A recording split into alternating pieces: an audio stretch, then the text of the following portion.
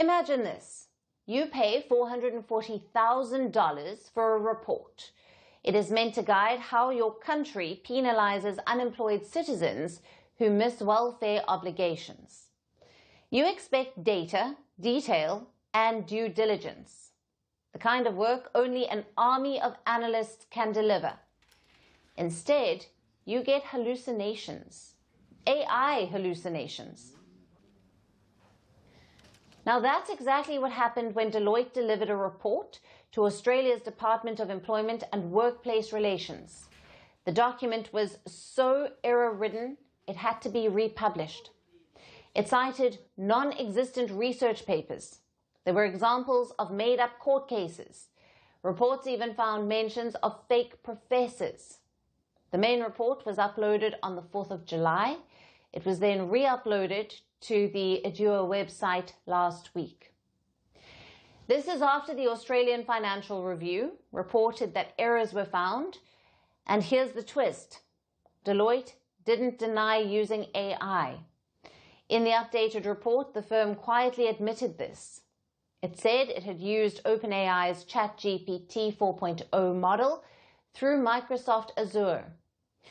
Deloitte also agreed to refund part of the money, a token gesture for the troubles. But Deloitte isn't the only one. More and more consultancy firms are outsourcing thinking to AI. Last year, Australia's Senate published reform suggestions. This was based on case studies that never existed. They were using Google's Bard AI, which hallucinated. Now that somehow made their way into an official document. The Senate had to issue a public apology. Across the Pacific, McKinsey was embroiled in something similar. It released a healthcare impact report that miscalculated patient risks. And that's because an AI model synthesized faulty data. Entire sections had to be retracted. And it's not just firms. Governments haven't fared better.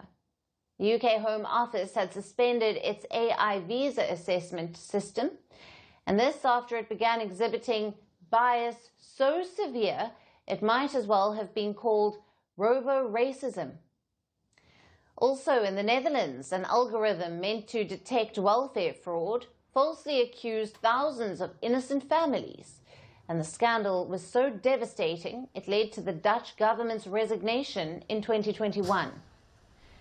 So this has become a big problem because every consultant's favorite word is due diligence. Ironically, it's also the first thing they seem to skip when it comes to AI. It's not because they're lazy. It's because the consulting industry's business model rewards speed over accuracy.